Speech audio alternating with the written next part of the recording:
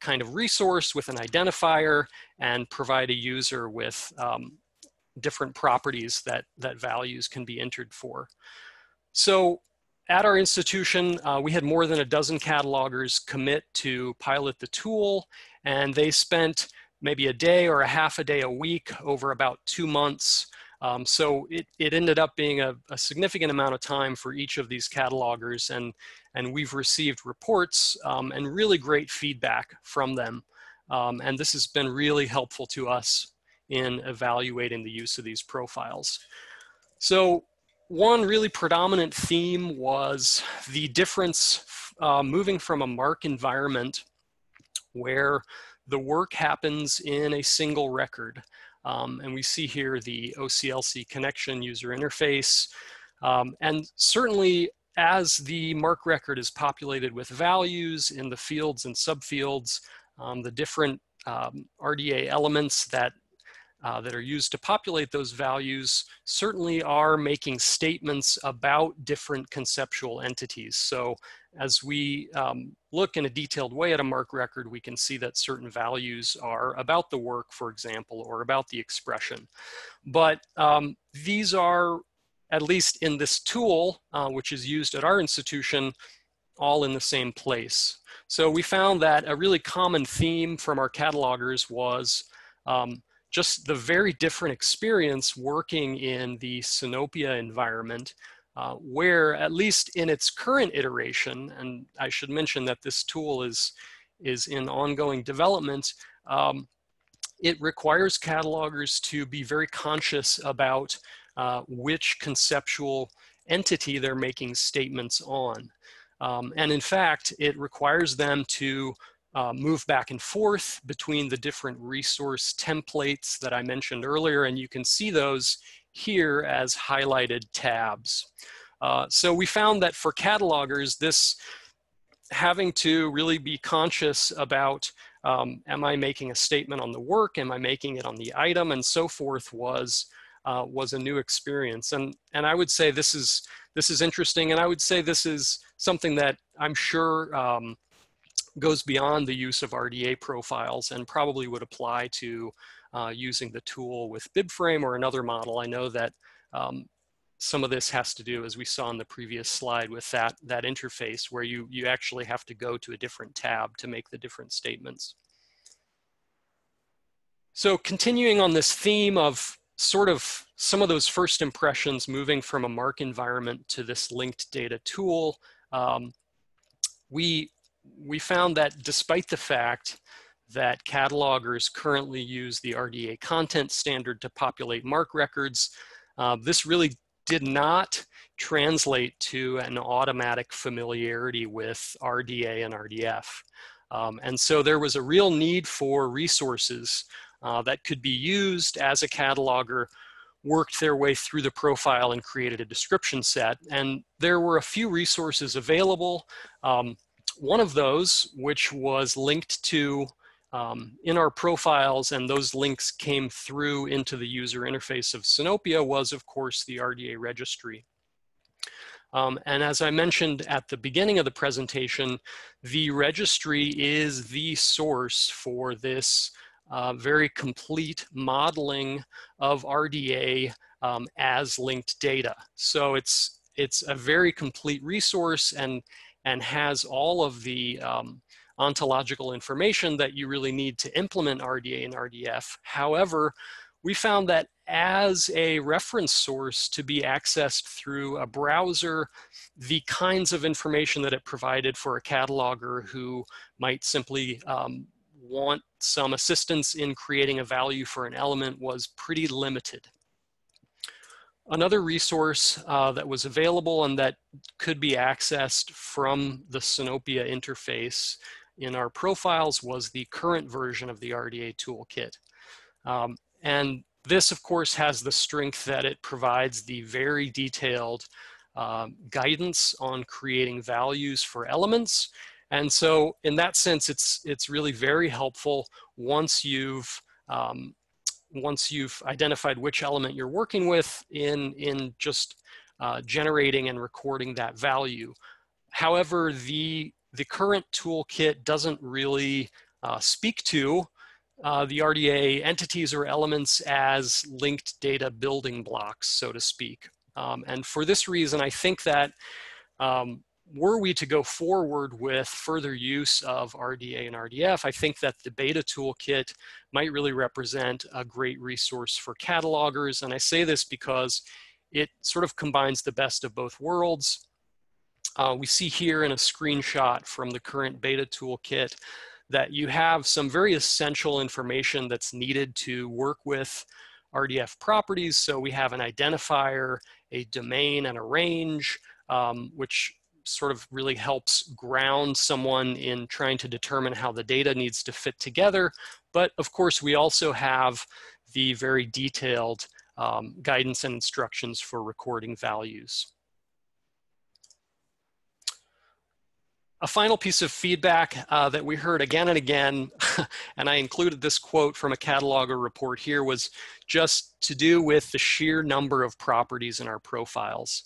And this is interesting to me because on the one hand, this is a really just a direct result of the data model that we chose to work with. So in this short little video, I scroll through our resource template for an RDA work entity, and you can see that it just goes on and on. And you can easily imagine that this working in this template is just not very user-friendly. So this is really sort of seeing what a data model looks like when it's implemented in a particular tool for creating descriptions. I also think that it's interesting to think about the ways in which the development of a tool for using profiles could really affect this user experience, and thinking about the ways in which this really large number of properties might be grouped or categorized or compressed when not needed, and so forth, to really change and potentially improve the user experience here. The second way that we are evaluating these profiles is really by looking at the data model itself. And this sort of takes us back to our initial decision to do a pilot of RDA and RDF for our cataloging in Sinopia. So among others, we had two reasons that I'll mention here. One being that RDA is the content standard currently used to create library catalog data. And this fact, along with our knowledge that the RDA model is available in an RDF representation, made us want to try out RDA profiles. Additionally, we just feel that, as anyone who has worked with RDA knows, that this content standard and data model allows us to create really very detailed representations and descriptions of resources.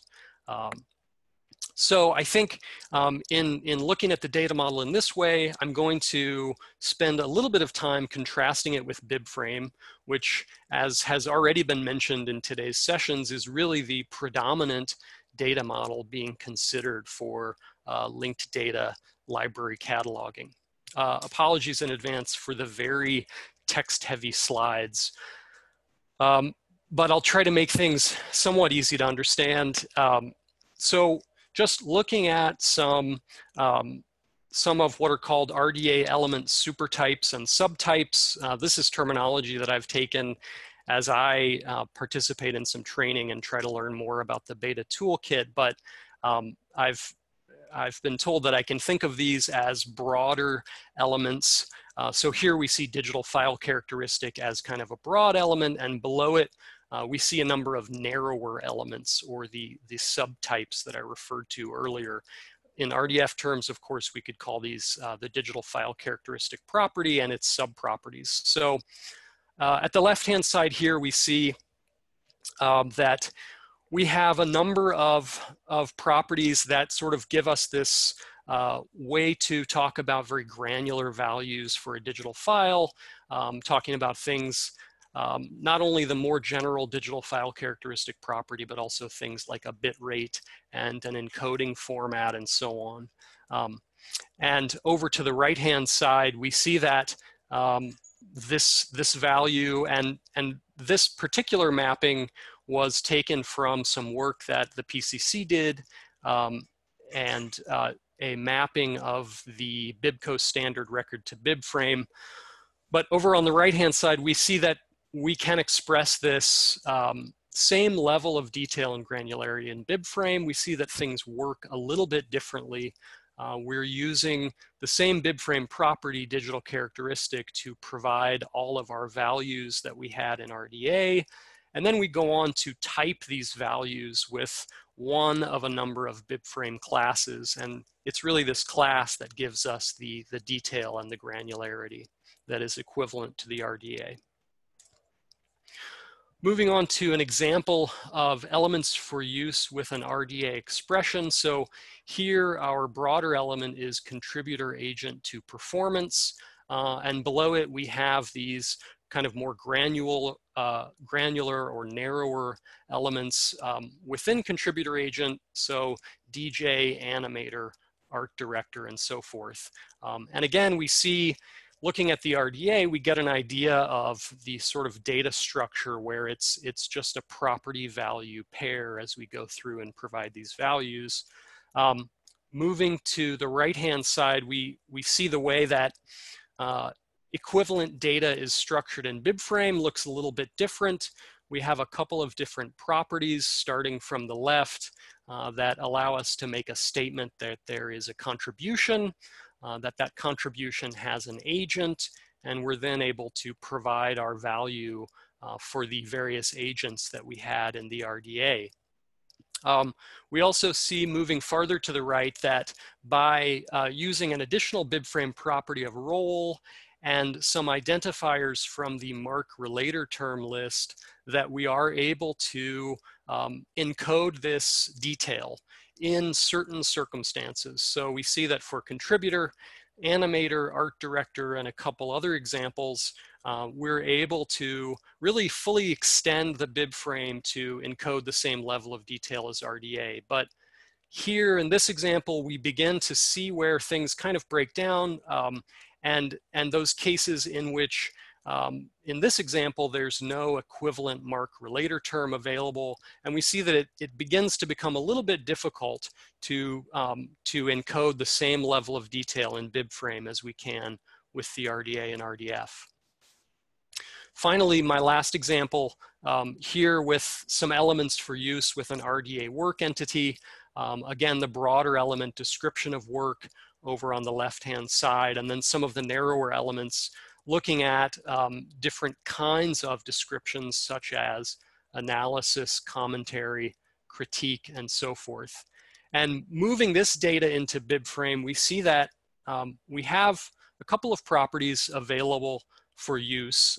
These are properties that we've identified in some mapping work at the University of Washington. These are not properties that we've found in existing mapping work from the PCC or elsewhere. Someone might correct me if they know of a mapping, but we see that although we have the references property and the subject property to work with, that we have not identified any additional properties or classes that will allow us to encode the granularity here. So in this particular example, we see that really what are 5 or 6 relationships in RDA get sort of compressed in BibFrame, and in this particular example would all be expressed in the same way, and sort of some loss of detail at that point. So if you're watching this and you're thinking, okay, well, this is really detailed and really granular, but what's the point? I will say that I think this is a fair question. I think that this is the kind of question that we need to be asking. We need to be asking and thinking about things like how this detail could be used by a discovery system, and all the questions that we would ask about any content standard that we would need in terms of how it would meet user needs and how well it would allow us to manage our collections and descriptions.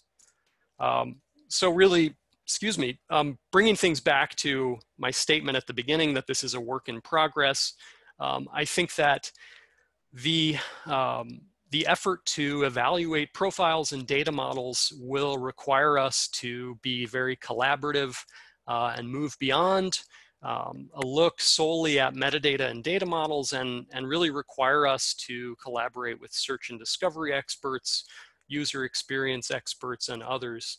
And I'd like to just take a moment to say that I think the LD4P project has been really fantastic in creating opportunities for this kind of collaboration with some of the interest groups that have grown out of the project, looking at things like discovery systems, looking at profile development itself. And I really think that it's to be hoped that this collaboration will continue on and will really inform us as we make the decisions that will shape the way library descriptions work as we move into a linked data environment. So that concludes my presentation, and I think I should have a little bit of time left to handle any questions at this point. So I can go over to the question document and start taking a look at that.